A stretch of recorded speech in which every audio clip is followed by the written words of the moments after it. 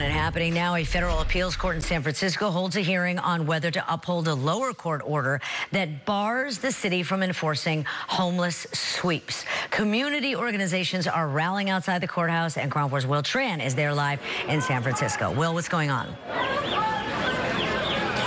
At this very moment, federal judges are hearing the case from attorneys on both sides of this very passionate issue. We don't expect them to issue a ruling today, but in the meantime, while the judges are inside, you can see hundreds, if not thousands of people are outside. They got here very early in the morning.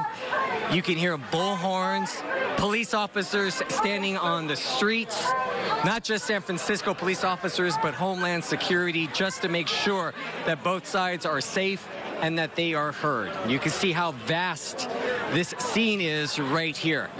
At the heart of this is whether or not San Francisco is doing enough to help the homeless. Before she walked into the building, San Francisco Mayor London Breed, she addressed the issue. We have both sides. First, let's listen to her. The Homeless Coalition has held San Francisco hostage for decades. It is time for their reign to end.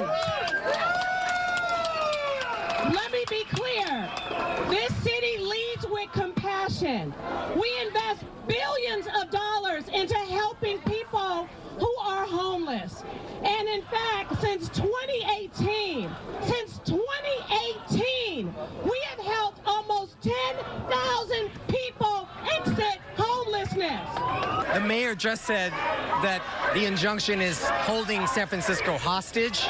She's tired of it. It seems very passionate speech. You heard her speak. Your reaction? I think, the mayor needs to take a deep look at her own self, because at the end of the day, the person that controls the budget is the mayor. She controls the majority of the budget.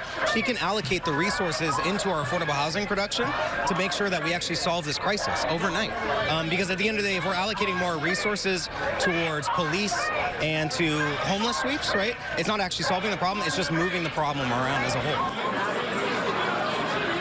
San Francisco was able to do those sweeps of the homeless encampments until this past December, when the lower court said, no, you cannot do that, which is why San Francisco is looking to lift the injunction. Homeless advocates, they want it in place.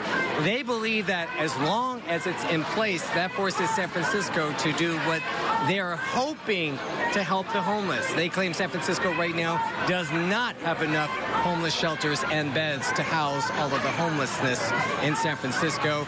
The federal judges, they probably will take days, if weeks, to come back with a ruling. Back to you. All right. Thanks a lot, Will.